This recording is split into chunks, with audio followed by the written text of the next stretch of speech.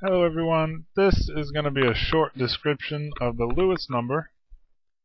Now the Lewis number is the ratio of thermal diffusivity to mass diffusivity and is generally used to characterize fluid flows where there is simultaneously heat and mass transfer, such as combustion systems. Now when you're modeling combustion systems, that's usually you assume the Lewis number is equal to 1, at least in the first approximation, and unless you're going to do some serious numerical modeling.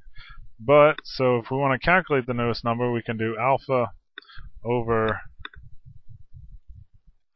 D, which the units are watts per meter Kelvin over watts per meter Kelvin. So we are unitless. This is our thermal diffusivity over mass diffusivity, so that's where the ratio comes from. And this is also equal to the Schmidt number divided by the Prandtl number. So you can look up those two numbers. If I get time, I'm going to make short videos describing those as well. So this is just a short video of the Lewis number. If I get time, I'll make an example of calculating it, but I'm going to leave this as it is for now. Hope you find this useful and have a good day.